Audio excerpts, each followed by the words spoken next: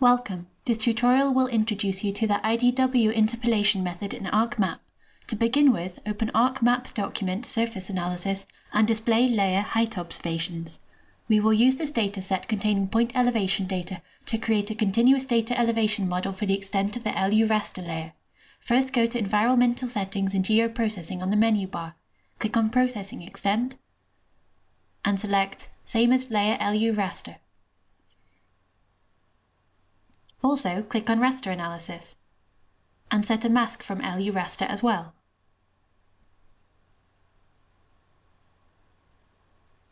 When you are done, click OK. Now the extent of the continuous stem will match LU Raster exactly. Open Arc Toolbox, click Spatial Analysis Tools, then Interpolation and the IDW tool. Choose the input point features that contain the values to be interpolated. Choose the Z value field. This is the field that contains the values that are going to be interpolated. We are using heights.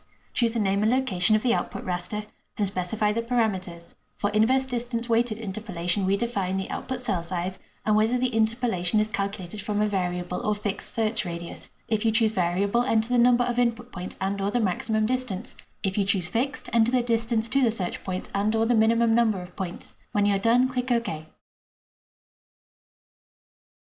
Let's look at the values in the height observation dataset attribute table.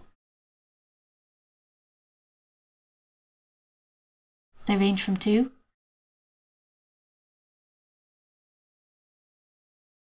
up to 43.3.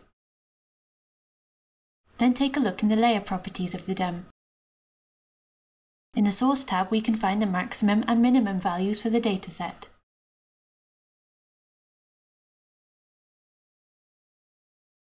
These are between the height observation data minimum and maximum. Inverse distance weighted interpolation only produces values within the range of the input values.